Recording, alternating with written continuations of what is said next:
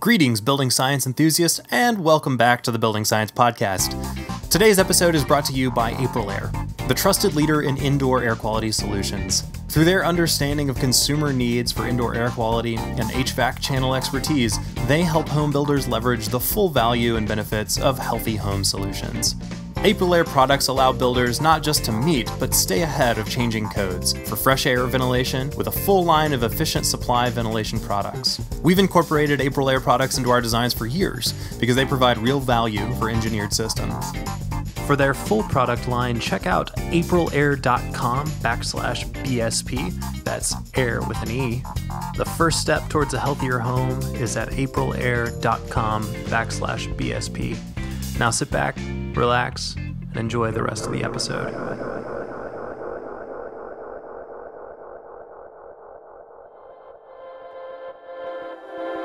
Welcome to this. Okay. Welcome to the Building Science. To the Building Science Podcast. Welcome to the Building Science Podcast.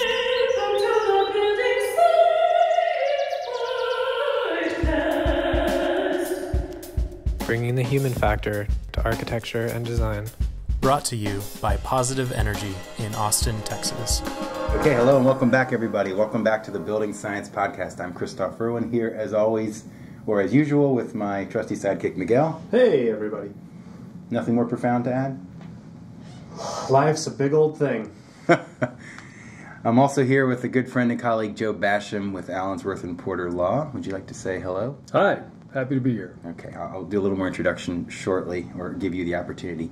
So, some introductory remarks here on the Building Science Podcast. This is about building science, although it might not seem like it today, and here's the connection, right? So, building science provides the critical and often missing systems view. So there you go, systems view at the intersection of architecture, engineering, and let's keep in mind, engineering is applied physics, chemistry, biology, geology, things like that. And construction, so architecture, engineering, and construction. And then the other piece that comes in, so the systems view is the first piece. The second piece is that we know, those of us in the industry, we know that technology is not the constraint to fantastic outcomes. Technology is not the constraint to the application of building science principles to the built world. So, we could have fantastic buildings where fantastic would be durable, comfortable, efficient, healthy, resilient, all these things. But we don't. We don't get it.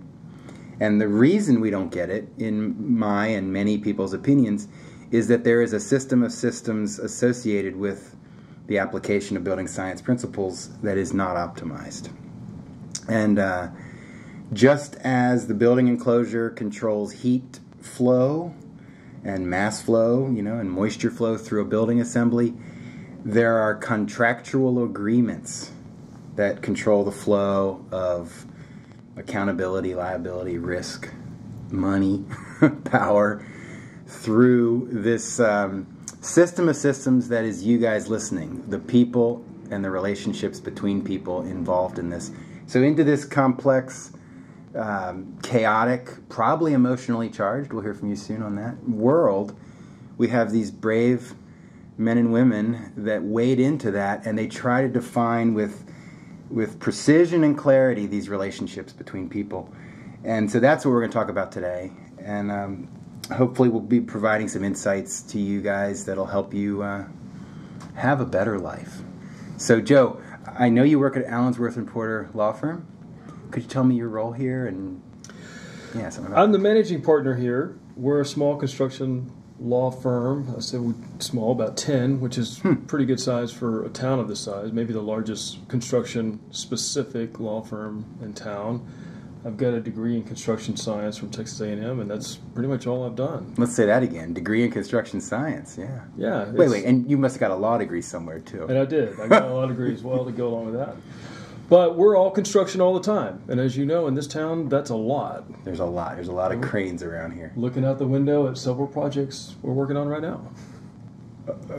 Well, we can maybe hear more about that. Let's hear a little bit about that now. Like several projects you're working on right now, does that mean there's some liability claim happening or conflict occurring? So the life cycle typically of the lawyer is sometimes at the very beginning getting involved to help the parties put together the contract, which is sort of getting everybody on the same page, hopefully. And then the project kicks off, and we often help with the day-to-day stuff that comes up. Not I wouldn't say day-to-day, but week by week things come up. And so a lot of times owners will call and say, hey, what about this? What do we need to do in this situation? Or what's the best way to document this? Or the contractor's asked us for that. What do you think we ought to do?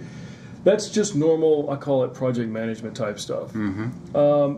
Towards the end of the job, things can sometimes get even hairier. As you get towards the end, sometimes things get compressed. Schedules get compressed. Owners' expectations for a project being delivered get compressed. Money gets compressed. And all Human emotions get compressed. People start getting a little nervous. Yeah. And when people get nervous, they start getting, antsy. And so there can be some disputes. We call those typically closeout, as things get resolved through project closeout. How you're going to pay your subs, and what's wrong with this? When are you going to do your warranty, punch, things like that. And then at the end, sort of the last phase of it is full-blown disputes, and those disputes can take the form of an informal settlement through a mediation, or they can, if they don't settle at a mediation or informally, then the parties have traditionally either selected litigation or arbitration as the way they want their disputes resolved, and we'll take those disputes through arbitration or litigation. And hopefully that ends it. Sometimes they don't. Sometimes we take them up on appeal. It's a very long life cycle of a case, of a project. If you've helped put together a project, the project had a dispute, the dispute couldn't be resolved informally, it couldn't be resolved in mediation, you had a lawsuit didn't take care of it, now you're on appeal. Some of those things can last, 10 to 15 years after the project. They just Oh my go on. goodness. If it's possible to answer this, how many, let's say you have 10 projects, is it one of them might go to arbitration litigation? Is it two of them? Is it... We typically say that less than 1% of all disputes will end up in a formal dispute resolution process. Okay. Right. Back in the day, there was only one way of resolving disputes, and that was by going to trial. For a long time now, people have had private resolution, which is arbitration.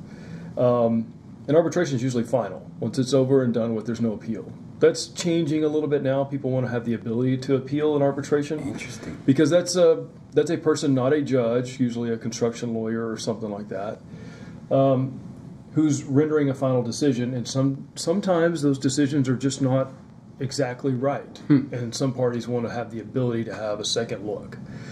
But traditionally, it's been final. You just need the dispute to be over. They render a decision, and that's the end of it.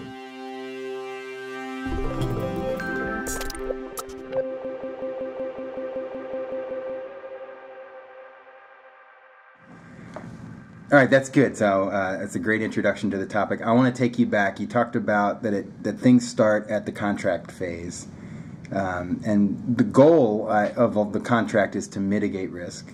Right. So can you talk about that, the beginning phase of a project? Yeah, actually the beginning phase of a project and the risk management or mitigation actually begins before the contract, and it begins with client selection. And there's a number of like insurance companies and others that study the amount of claims that come out of construction projects have all attributed a significant amount on client selection. Really? And that's never been more important than it is right now, because we're super busy. And when the market is white hot like it is right now, it's very tempting to take work that comes in the door. And owners are trying to do a lot of work. They've got money available and they want to put that money to work. But we've been saying in this town for a long time that there's been a labor shortage. That labor shortage has been a shorthand way of referring to subcontractors, traditionally tradesmen. But over the last 3 years or so, maybe longer, that labor shortage really has expanded from the subcontractor level through every level. And in my opinion, there's a labor shortage at the owner level, there's a labor shortage at the lender level, there's a labor shortage at the design professional level, the contractor level, and in fact at the lawyer level.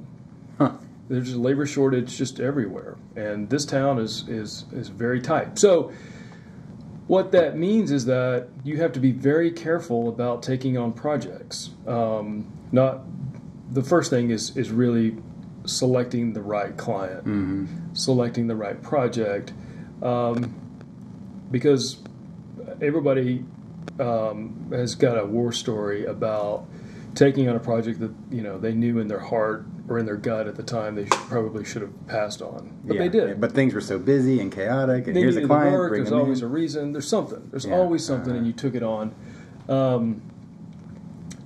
Just passing on clients that just don't feel right, or that you don't have a long history with, or maybe just seems a little too far out there, can usually save you in the long run. A stitch in time saves none, right? Yeah. So the client selection part is very important. It's easier to go forward in a relationship than backward, too. Right. I help a lot of people get out of messy deals. And those would be a lot easier to get out of if you never got into them in the first place. Right? It happens. And look, sometimes things change. People change. You may be in a project with certain individuals, and in this market, people are changing jobs all the time. So you may have gotten in bed with somebody to do a project, and that person turns out to be taking a job somewhere else. And the next thing you know, you're working for somebody that you've never met. Whoa. So that can change the risk profile of that project. Yeah. Because you don't have a relationship with them, and they weren't part of the decisions that were made up until the time they got there. So sometimes there's some second guessing. How did we get here, and who made this decision? And the person you're now dealing with wasn't at the table at the time. So all of those things they don't guarantee problems, but they're just indicators of things that could go wrong later on. So you're saying client selection in hot markets is challenging. Are there any tips on how to select a good client? Or?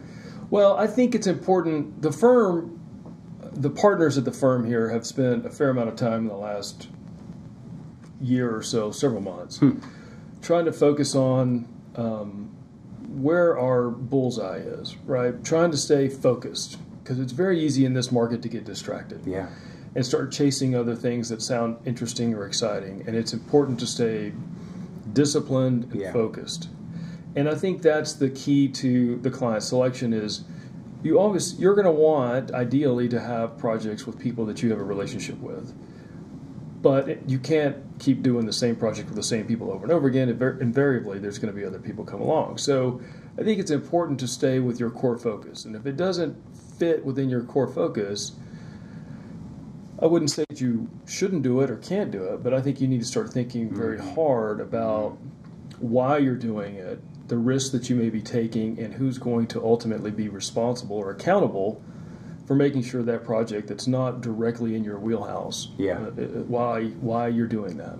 And that'll apply at all levels. So if you're a GC and you do mostly multifamily, don't do an institutional. And if you're a HVAC installer, contractor, and you do chillers, don't go into VRF. Or if you do, be thoughtful and judicious. That's right. And it happens every day. As a matter of fact, right now, one of the things that we deal with a lot is subcontractors that are going broke. Ooh. And a lot of people ask, how can you go broke in this market? Yeah. But it happens all the time, and they drop like flies in a market like this. This is a very long market, as many people know. This has been going on a long time, and a lot of people have been calling for its correction for some time. I'm not a market prognosticator, so I don't know. But I can tell you that the longer a market goes like this, the more likely it is that people will start dropping out. And subcontractors who have a very difficult time getting labor, and they have a very difficult time predicting what the cost of that labor is going to be on a project that's going to start a year from now, can get themselves into trouble because they've taken on a lot more work than they can actually handle. Yeah. And when that happens, owners start supplementing your work, and then you're not getting paid, and all of a sudden you don't have cash flow. Yeah. Yeah, we just interviewed Trevor Brown a couple weeks ago, and whom you know, and he just talked about he tries hard to walk around the job site and meet people, and he'll say, so how long you been doing building enclosure detailing? 2 weeks. What were you doing before this? It could have been working at a gas station or something. Yeah, they get poached all the time. I have a client who is so mad at headhunters and recruiters, he called to find out if he could sue them. They keep taking his workers, and they've been there a long time, and they've been trained up, and out the door they go. It's endemic to the market right now. Yeah. And within a subcontractor pool, the the top guys in a hot market will go out on their own. Correct. Right. Yeah, Yeah. that's very true. So, what about in a market that's not constrained, like Austin? Because I'm sure there are plenty of listeners who are experiencing that. What are what's the other side of the A coin? colder market. well, I always look at everything as sort of a spectrum, right? So we're at one end of the spectrum, at the high end of the spectrum, and you can be in a very slow market, and people listening obviously have been in a situation where the market we were in a recession or a depression and things were slow. Yeah. People go broke there too. What you're looking for is Goldilocks. Mm-hmm. What you want is the middle, the nice, not too hot, not too cold, just right. So yeah, I'm sure that there are places in the country right now that don't have enough work. It's not white hot, and it's not even Goldilocks. It's just slow.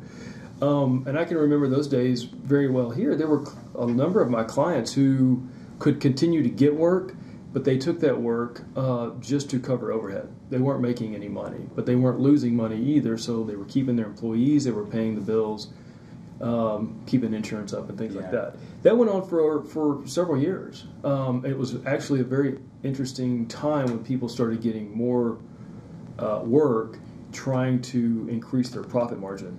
That was hard because you still had other people who were willing to take that work at zero fee, essentially. Oof. And so you're competing with the people at different sort of economic indicators or desires or whatever.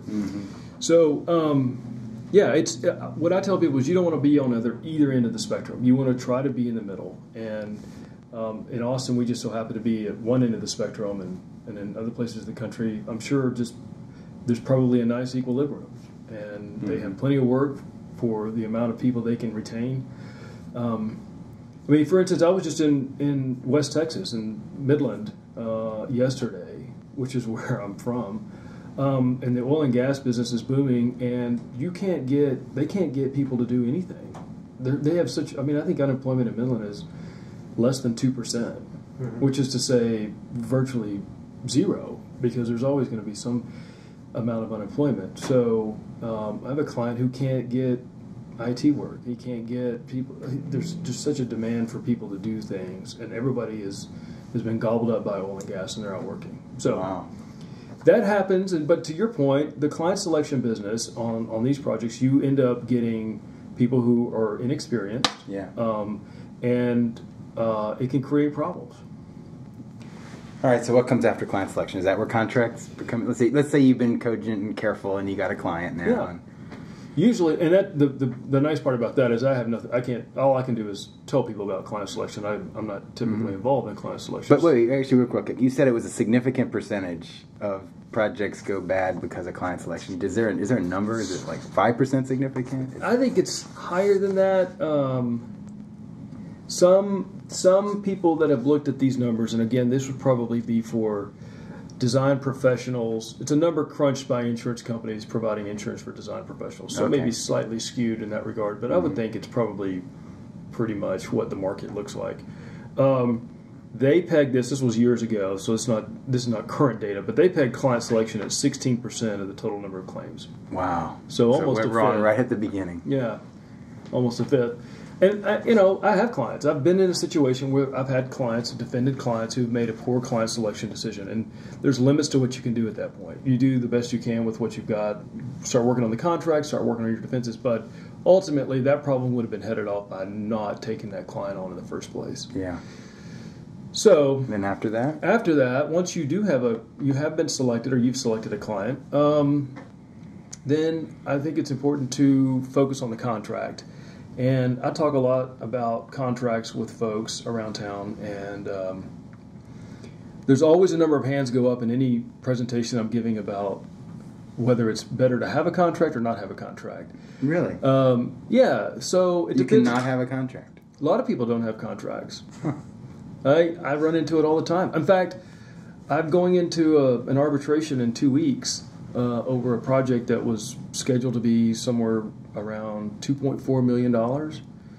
No contract. Does not seem wise. That seems crazy. Yeah, not. Is there an implicit contract based on the rules of Austin or Texas? I think the parties obviously had some agreement, some understanding, right? The owner expected the contractor to build the facility. Mm-hmm. The contractor expected the owner to pay for the facility. Everything else in between was sort of up for debate. But Wow. Incredible. But it in part explains why we're going to arbitration in 2 weeks, right? Boy, that client selection process was not ideal. Well, so some people I had, Or maybe they worked together a whole bunch of times. I don't know. no, it wasn't that. It was a client selection problem, and it that one needed management from top to bottom. But I'll give you an example. There's some subcontractors who opinion, and I think they're probably right in some instances, subs who say that I would be better off without a contract than with a contract. So to give you an example, when a large general contractor hands a prepared subcontract form to, let's say, concrete sub, what do you think is in that document that's favorable to the subcontractor? Interesting. Very little, right? Yeah. Very little.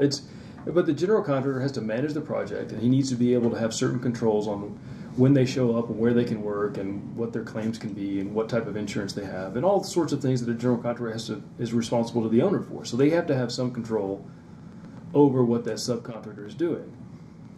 And the sub has got the experience and wants to do the work, but there's nothing in that that subcontract is not written for that sub.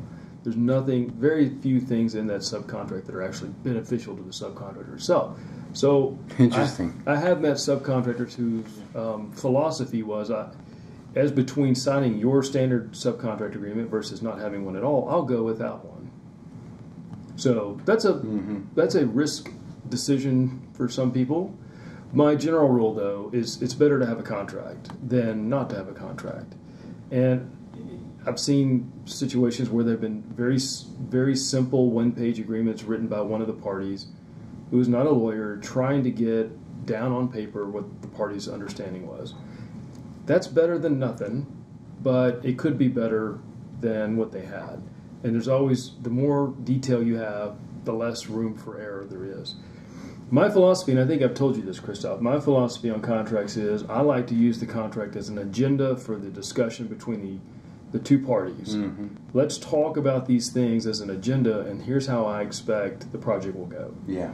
Talking about schedules, talking about payment, talking about scopes of work, Contingencies, everything that you would normally find in what are typically boilerplate contracts, using that as an agenda to walk through and talk about all of it.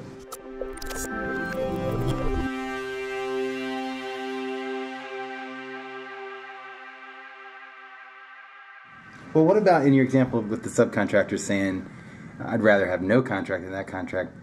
That to me points to the possibility that the contracts are odious or in that situation, odious to the subcontractor.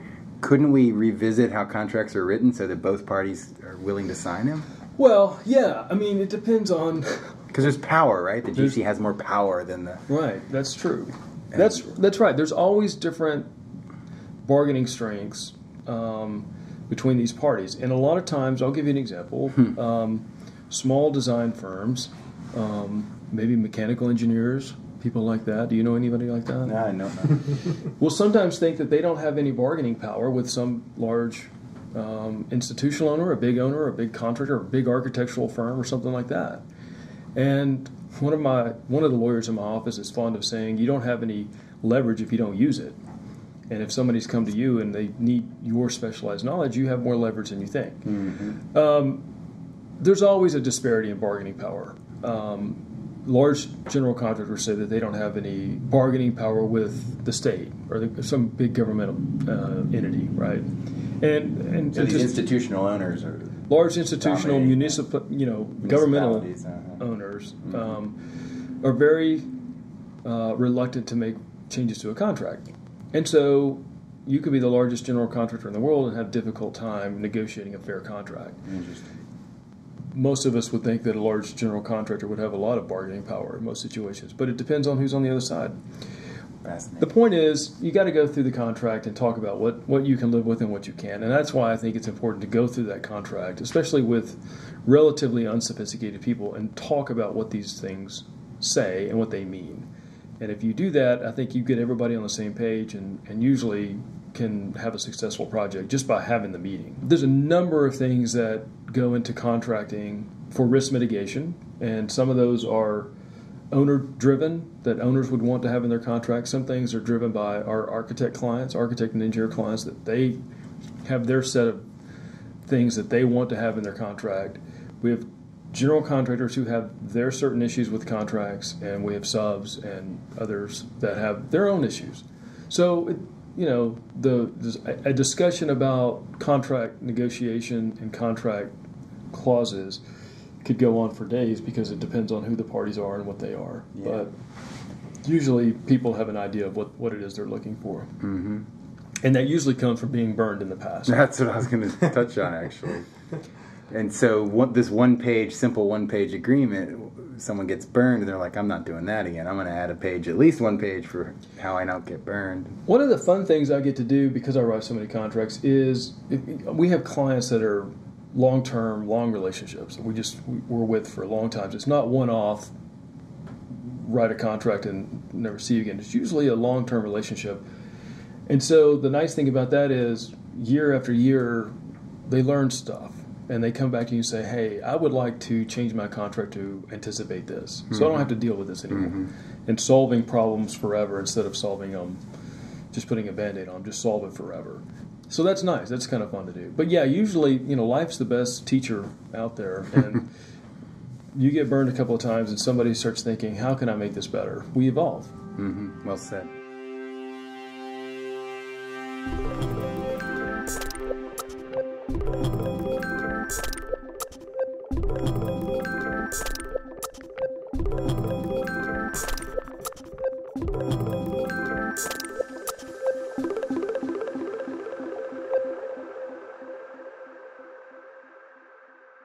So, contracts, a short contract's better than no contract.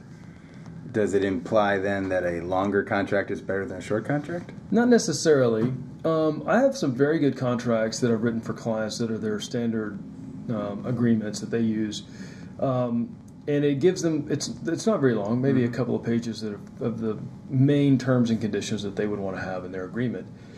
That gives them then the flexibility to write the scope of work that they're going to provide. So, for instance, an engineering company can write a 2-page letter because they're in a better position to describe what it is they're going to do and what they're not going to do and set out the compensation.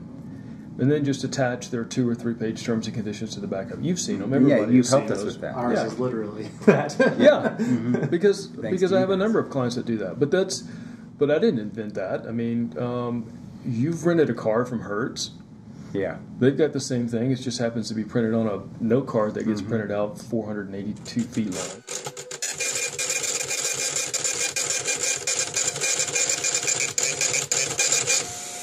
Yeah. But that's a standard terms and conditions that they've worked on because they've had a number of issues come up. Life has been the best teacher. So I got a question then. So general contractors probably have a industry association that suggests they use their contract. You and I have met through the AIA, Building and Closure Council. The AIA definitely has contracts. How do you advise your clients to navigate on those decisions, like whether you use an AIA contract or their industry, or the TAB contract? TAB contracts, Texas yeah. Association of Builders. Yeah. So I will say that it's a lot of times it's driven regionally. Here in Austin, almost all commercial projects and even some non-commercial projects are almost always driven by the AIA. Interesting. So we're very familiar with AIA. I think it is primarily driven by owners and what the owners are familiar with, or what the owner's lawyer is familiar with. That's usually how they get started. But because it is so prevalent here, most of the contractors are familiar with it too. They've already got their standard revisions to it, so they don't even have to hire a lawyer to look at it. Interesting. And the subs are familiar with it too, although I will say that general contractors and subcontract, that agreement, the subcontract agreement, is typically not an AIA document. The subcontract agreement is typically written by the general contractor on a general contractor's form. So that's a manuscripted form by the general contractor, and it varies from contractor to contractor. So there's like this cascading contracts, like the AIA would govern the GC, and then there's a separate set of contracts. Right. Then Just feed up into. an AIA contract between the owner and the architect, an AIA contract between the owner and the general contractor, a manuscripted contract between the GC and the sub, probably a purchase order between the sub and a supplier, and then between the architect and its subconsultants, also an AIA form, C401 probably. But yeah, the high level, most of those contracts here in Austin are governed by the AIA. Now, there are other documents out there. The consensus docs is another version out there. I think in other regions of the country, it's more prevalent than it is here in Texas. Some contractors have tried to suggest using consensus docs. But, could you tell me a little more what that means? So there are other contract forms out there, other industry forms that are put together by groups like, for instance, the Associated General Contractors of America, AGC, put together its own set of contract documents called the consensus docs. And I think you have an interesting setup where you've got the AIA, dominated by architects, putting out documents, and then you've got AGC, dominated by contractors, putting out contract documents. So which one do you want to use, the architect's contract or the contractor's document? I want the one that's called consensus. Right. Well, it's well named. It's it hasn't gotten a lot of traction here. No, but that's a serious question that you ask. Yeah. Yeah. No. I mean, that's. I'm sure that marketing had something to do with the naming of that document. I've had people ask to use that form. I'm just not familiar enough with it. It's just not used enough for me to I used to dabble in it, but I don't anymore because it's just not used. But it may be in other parts of the country. I just don't know. You mentioned the TAB forms. Here in Texas, there's the Texas Association of Builders, which represent home builders. They put together a form. I'm not a fan of that document because I don't think that it. I will say this: I think the Texas Association of Builders has done a good job in representing the interests of its members. I'm not sure that form is what I would call fair and balanced. I just don't think it unlike the AGC or the AIA documents, which I think if you pull those off the shelf and use them, for the most part, you're okay. The Texas Association, all parties are, for the most part, okay. It's close, right? We spend a lot of time messing with it around the fringes and making sure it's project specific and things like that. Every project has its own unique drivers. The TAB forms, I'm not sure. I wouldn't recommend an owner pull that off the shelf and use that. But I'm not here to bash the TAB forms. It's just I think people need to spend some time thinking about that if they're going to build a house. No, that's important, and you're allowed to speak your opinions. Absolutely. Yeah. But I think, again, it's important to have a contract. What's really important about it is not that you have a contract, but that you have a clear understanding of what it is everybody's going to do. And I have clients who call and say, I just need you to write a contract so that I never get sued. Well, that's great. If I could do that, we wouldn't be talking here because I would be flying around the world. The problem is that every project is different. Yeah. Even clients of mine that do the same thing over and over again, every project is different. This time the equity is different. This time the tenants that are moving into the space is different. This time the contractor is different. This time the architect is different. Everything changes. And so it may be a slight tweak on the payment schedule. It may be a slight tweak on how much contingency we're going to hold back. All of those things get tweaked, and it's important that those things get dealt with, sort of in a transparent, upfront way before people get too invested. Interesting, as you were saying that everything changes, what flashed in my head is I'm becoming much more aware about the overlap of the construction and building sciences on the health sciences, how indoor air quality can affect the health of occupants. And this is something that the contracts don't really recognize yet. They don't currently have. I don't notice things like total VOCs or CO2 content in a contract. No, that's not something that they look at, though I will say that for years the AIA form, at least the owner-architect agreement, has said things like the architect will evaluate the site and the building materials chosen and will give some... I don't have the language. Like suitability for occupancy or something. They do have a suitability. They do have a sustainable projects thing. So that's a separate document where you give a lot of time spent on what's sustainable. But just in the standard form, they will take time and talk about. They don't say it in these words, but every time I see the language, I think of siting your building and dealing with solar gain. right? That's kind of what the clause deals with. But you'll think about the building material selections and where you're going to site the building. It's just part of it, and I think architects do that.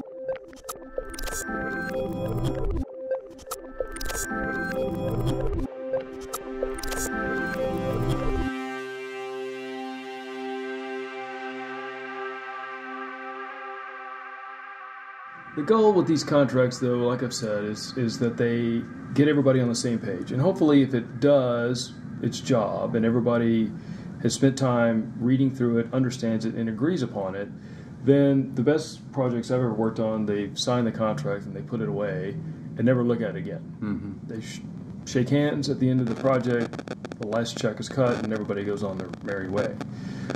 Sometimes when projects start going off the rails and people pull out their contract and start seeing what the other side said they were going to do, that can be a red flag that things have gone off the rails. But hopefully they get the contract, they look at it, and they can get themselves back on track and follow through with it. So there was a few other things that we talked about. One of those was the project team capabilities. So we had client selection, the contract, and your project team capabilities. Again, from a study done by an insurance company on how claims arise, they anticipated that they forecast that about 24% of claims came from project team capabilities.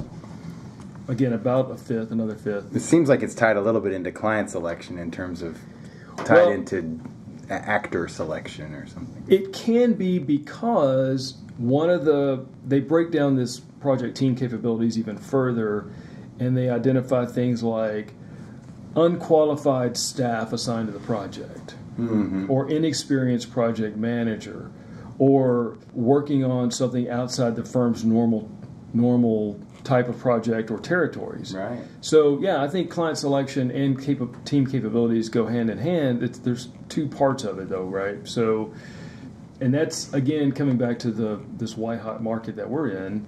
People leave jobs and go other places, and the next thing you know, you're dealing with an inexperienced person doing something that's way beyond their capabilities. Yeah. People have taken work on, that work has to get done, and so now who's going to do it? Yeah. So you end up putting inexperienced people doing things. To your point about the waterproof detailing guy, what was the last project he did? And yeah. And there was no last project. This is it. So learning on the job. But yeah, those make up for a lot of it. The other thing I think that they throw into that bucket of claims is just not having enough people, just an insufficient number of people, whether their capabilities are any good or not, just not having enough of them. And that's never been more true than it is right now. Yeah, because schedule doesn't slow down just because you don't have as much manpower or person power. Right. I spent a fair amount of time dealing with people that are trying to supplement, right? Trying to supplement a subcontractor who can't provide enough manpower to the job.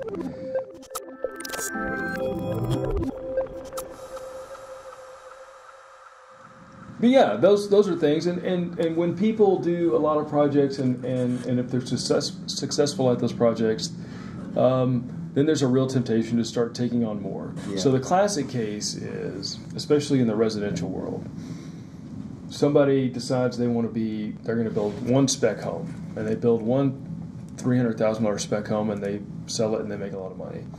The next time they decide to do a $500,000 or $600,000 spec home, and that works fine, and they make money on that. Then they decide to do two, and so they build two $600,000 spec homes. And before you know it, they're building five $800,000 spec homes, and then the music stops.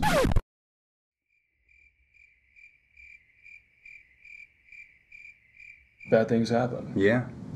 You just told my story. So not that high in numbers, but yeah. Did you know that? No. About me? Yeah. When I was a builder, that was basically it. The music stopped, and I had 5 spec homes on the ground. Yeah. See? Oops. It happens. Wow. And a lot of people are predicting that will happen here, too. And I assume that at some point the market will slow down because, so far as I can tell, trees don't grow to the sky. So I don't know. Question is, will it slow down or will it drive off a cliff, right? Will it ease up on the accelerator or or Yeah. run into a wall. Or Yeah. something. That's Until- what happened in 08, 07, 08. It just That was it. Just ended. Right. As my mentor said, money went to money heaven. Just disappeared. Never to return. But yeah, so right now it's tough. You've got client selection issues, you got the usual contract issues, and then you have the team capability issues. And that's really difficult. The team capability stuff can be very difficult because you have to train people, you've got to keep them retained, and you've got to manage workflows, and you got to make sure that there's not more work in the office than they can handle. Yeah. And that's just easier said than done right now. Yeah. Yeah, that gets into good management, and oftentimes people actually that are technicians, but they're in a management role, and just go it's interesting. Building science, or any profession, is just intimately interconnected in this series of ecosystems with other professions. It all makes a difference. After capabilities, what's next? Communication. I think communication, and that sort of carries you through the end of a project. Yeah, communication's got to be huge, because that's actually like in an ecosystem like outside here, there's flows of nutrients and there's flows of energy moving around, and that's communication for a contract, for a relationship like us. Yeah. This building stuff, building a building, is a human endeavor. Mm-hmm. It's so far, right? robots are probably coming. Probably, but they're still going to be humans, and whether or not, and so you've got a number of workers working on top of each other, being managed by somebody who's a human, and some other person's responsible for making sure they get paid. Somebody's responsible for making sure they don't get hurt, and insured and under good contracts. And there's just a lot of people, and the successful projects are ones where everybody gets along and sees eye to eye. And I know a lot of owners who want the contractor to make money, and so it doesn't need to be. It's not an evil word for you to make money on. I want you to make money on this job, because if you're making money on this job, then you'll do well, and that's what I want you to do. I see other projects that are just acrimonious from the beginning. Just distrust, and they just never end well. It just makes for a very difficult project. Now, construction is complicated, and construction is stressful, but it can certainly be ramped up with the communication issues. But the communication, there's only so much you can do in the contract, right? You asked earlier about, is it the longer the contract a better contract? Sometimes they are, and sometimes they're not. I can't anticipate every scenario in which somebody's going to want to use contingency money. Mm-hmm. The best I can do is try to identify the most common ways people are going to try to use contingency, and then explain whether or not you can use contingency money for that scenario. But I can't think of everything, because if I did, the contract would be 2,000 pages long. Yeah. So there's got to be some level of communication. And when somebody says, I'd like to use contingency for this, there needs to be an understanding that we all get each other. We understand why you're doing that and how that's going to ultimately affect the success of the project. Yeah. And if nobody has to pull out the contract, then they're better off for it. But value engineering decisions, contingency use, change orders, things like that. Those are all communication-driven things. Did the architect communicate well how it intended that detail to be constructed? Mm-hmm. If not, the contractor needs to communicate back to the architect and the owner that he's confused about that, and then those three parties need to get together and communicate on what is intended. And then that general contractor needs to communicate that to the sub, so that he can communicate that to his foreperson, and that foreperson can communicate it to the guys who are actually going to do it. Yeah.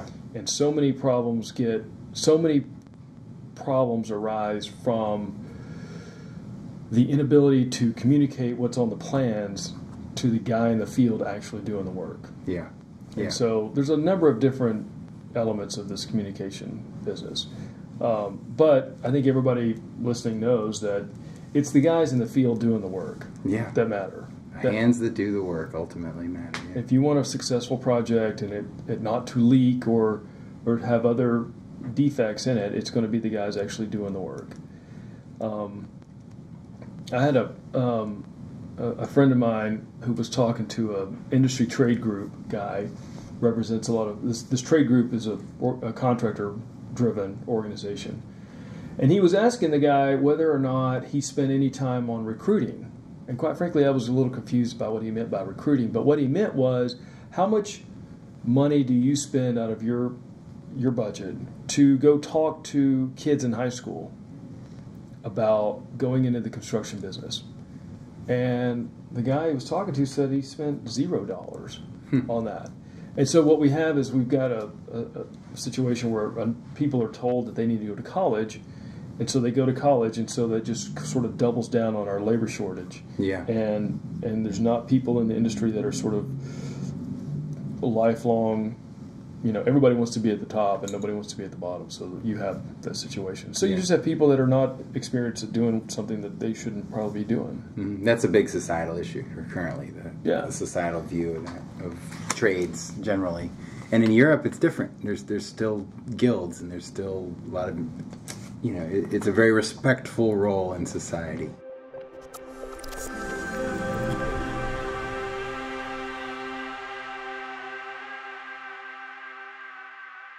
It's interesting you were talking about the hands that do the work, and ultimately they have to be successful.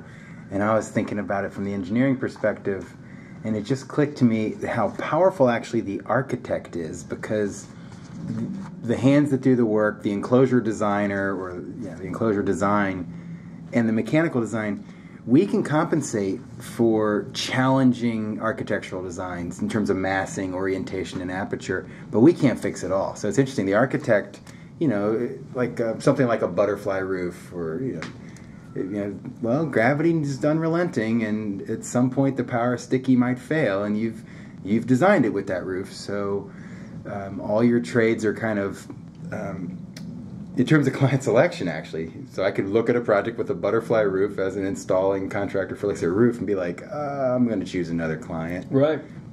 Yeah, so you architects listening, man, you guys are in the driver's seat in a lot of ways early on. I had a conversation with a guy, a same guy, about the power of architects along the same lines. And let me back up. When we were talking about communication, one of the things I was going to mention is this lack of communication and getting everybody on the same page is something that's very common, and the industry is aware of it. And one of the things that the industry's tried to do is certain things like integrated project delivery, right? We've talked about to this get people together and focus on these things and get those kinks worked out early on. But that's a communication-driven thing. Mm-hmm, mm-hmm. So that means the contractor would tell the architect, that gravity's never turning off, and you're directing the rainwater toward the center of your structure. Yeah, and for those guys to get on the same page about how is this going to work, and what can we do it this way. Yeah. But yeah, I think that under the traditional delivery approach, architects do have some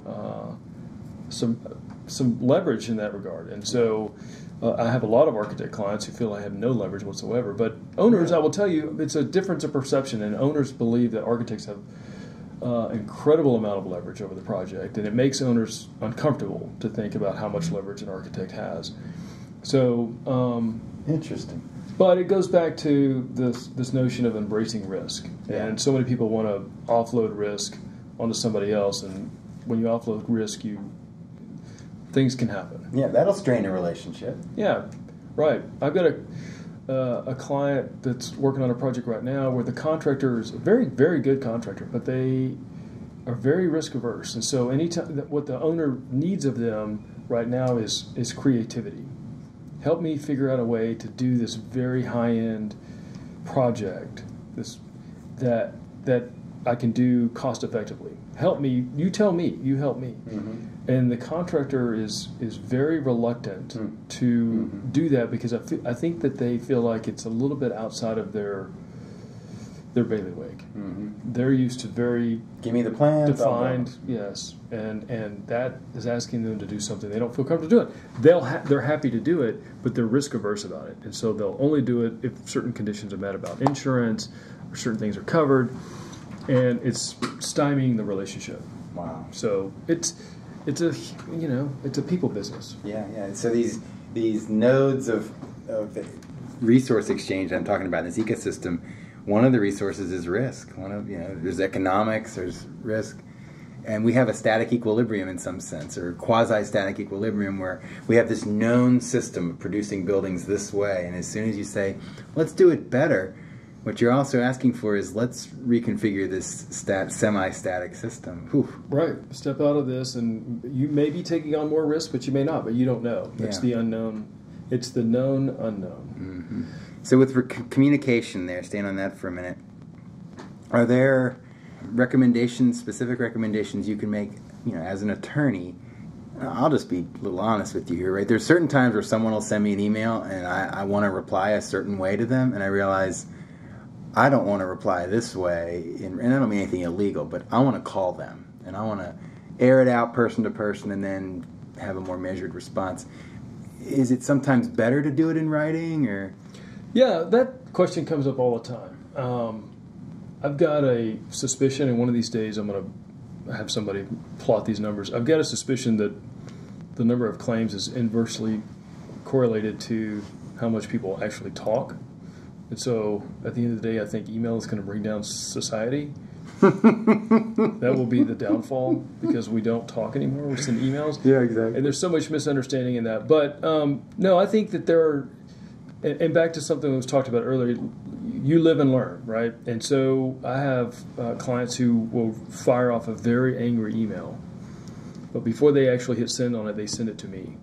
And then we work through it and make sure that it doesn't go out before somebody else has put eyes on it. Because we've all done it. We've all said something in an email that we regret later. Or in some cases, people have said things in an email that they may not have even regretted the day after, but they regretted it 18 months later when they were in an arbitration proceeding and it got put up on the screen in front of the arbitrators. Ooh.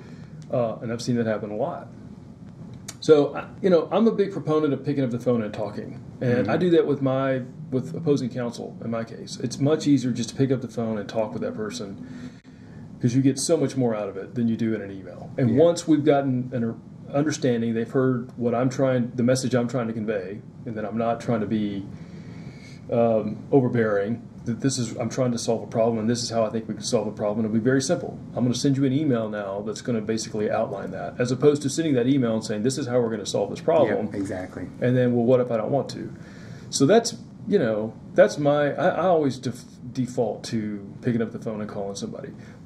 But there are some situations where you have conversations with people, and despite everybody having a warm fuzzy about that conversation, it never goes the way you think afterwards. And so those need to be papered up after the fact, right? We just had a conversation, and you said you were going to do X, and I'm going to do Y. I'm going to send you an email now that's going to confirm that, and I'm going to ask you to agree that that's what we talked about. And that way there's no misunderstanding. We had a nice, friendly conversation on the phone. We're both on the same page. I've just put that down in writing. You've now confirmed it. And so if there's ever a misunderstanding later on, we can both go back and look at it. And that happens a lot. That happens in construction every day. That happens in law practice every day. All right, so we're getting near the end here. Let's do a quick wrap-up. So it's interesting. You talked about the 4 C's. Client selection. Right. So that's obviously very important. Check out what you're getting into. Be careful. Be mindful of the market that you're in, because there's going to be kind of unseen forces there, pressures to move you into situations. Contracts. Yep. That seems to me where the rubber might meet the road in a lot of ways. I have a specific question on that as we do this wrap-up. I'm sometimes loath to read every word on a contract. Most of my clients are. And yet I recognize how important those words are. So what I do is I have a relationship that I trust. I mean, and I'm looking you in the eye right now, and there you go. So I say, Joe, is this the right contract for me? And I don't know. As an attorney, what's your advice on that? Always have an attorney. I think it's important to do that. I think I've had clients who get very nervous about engaging a lawyer because they've never done that before, and they think it will be wildly expensive, and they don't want to get hurt, right? So I understand that. But like a lot of different industries, hiring a lawyer has got a sort of a fairly predictable curve. It's just if we're talking about sort of what I refer to as outside general counsel, as opposed to I've got a piece of litigation or I've got this dispute going, that's a separate animal. But just outside general counsel, somebody I can pick up the phone and call, as opposed to the lawyer I've hired to work in the office next to me. what I tell clients is that there's a predictable curve on that, and there's going to be a ramp up of that. It won't be phenomenally. It's not. I wouldn't say it's that expensive, but the cost. What's the ramp up on? What are the axes on the curve? Actually, what are we ramping up? Just Cost to have over time and cost, right? Okay. So the initial, there's going to be some time for the lawyer to get up to speed, to understand what it is you do, look at your contract, and understand what the risk issues there are, and get that cleared up. Once that's done, though, I have clients that have been clients of mine for more than 10 years, 15 or 20 years. The cost, that transaction cost, though, even for very long, very complicated, very large projects, that transaction cost is not very high at all.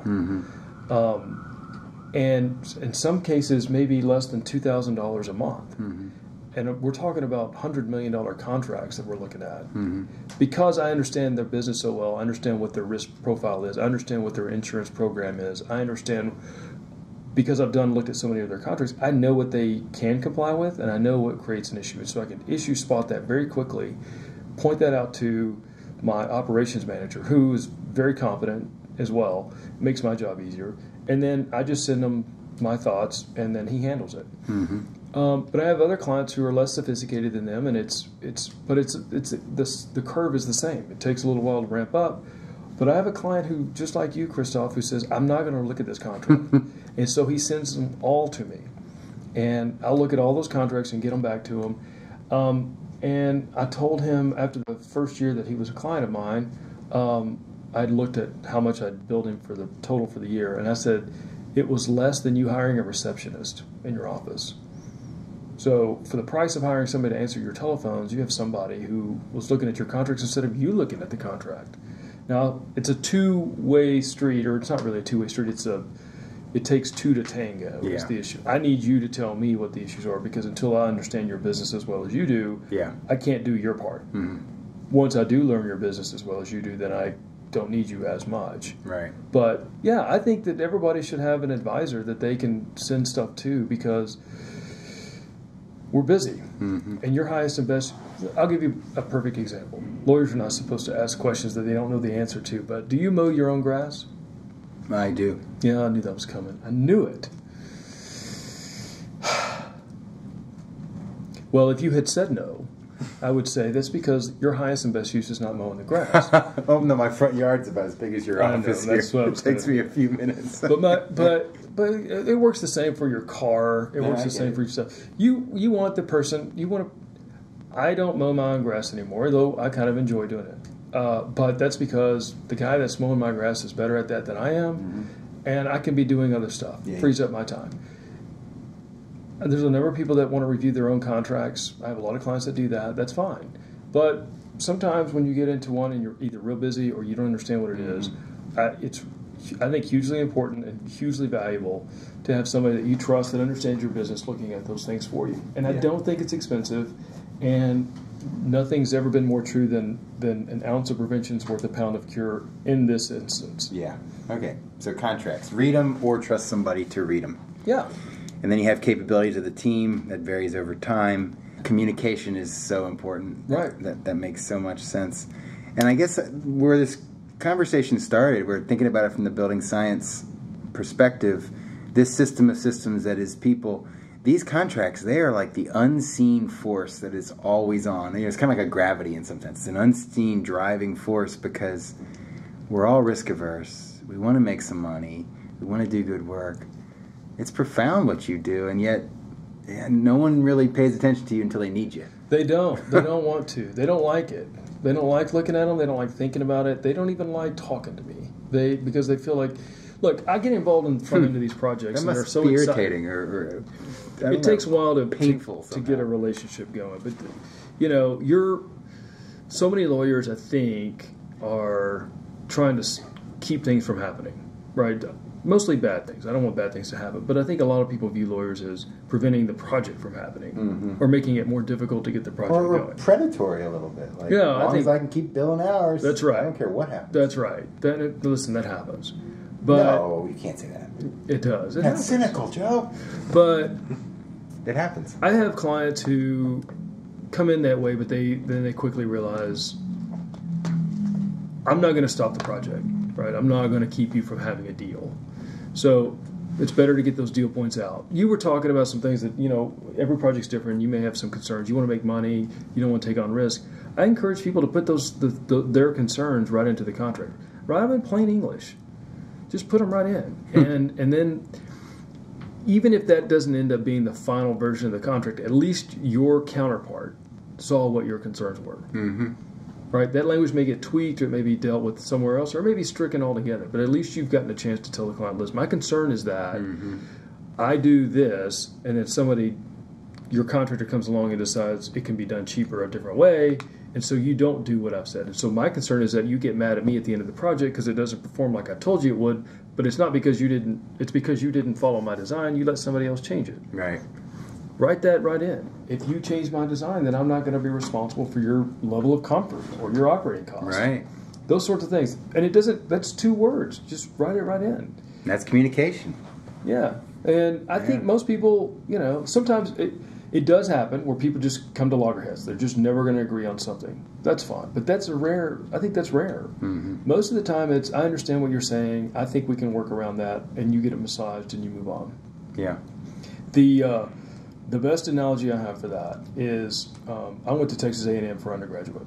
And Texas A&M's got a world-famous, nationally famous marching band. They had a computer program to come up with the formations for the band. Really? To walk and, to do the march and everything. And I was told that the program couldn't do certain things because, if you've ever seen the A&M band, they've got the tubas walking in the back, and the tubas got their big tuba bell in the back. And the computer couldn't make the formations as tight as the director wanted them to because the tubas. But the program couldn't anticipate the fact that the tuba players could turn their shoulders when they walked past somebody else. And so if you've ever watched the marching band, the tubas turn their shoulders and they walk past people. But the computer program couldn't account for that. So how does this relate to what we were talking about? Human beings can. Humans can figure out a way, right? They just deal with it. You deal with it in real time.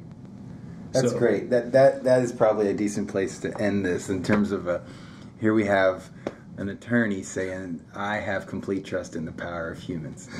Oh, well. Humanity. Oh, he didn't say that?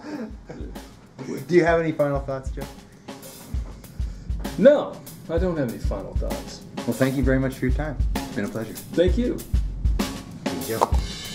Enjoy it. And thank you all for listening. We'll be back next time.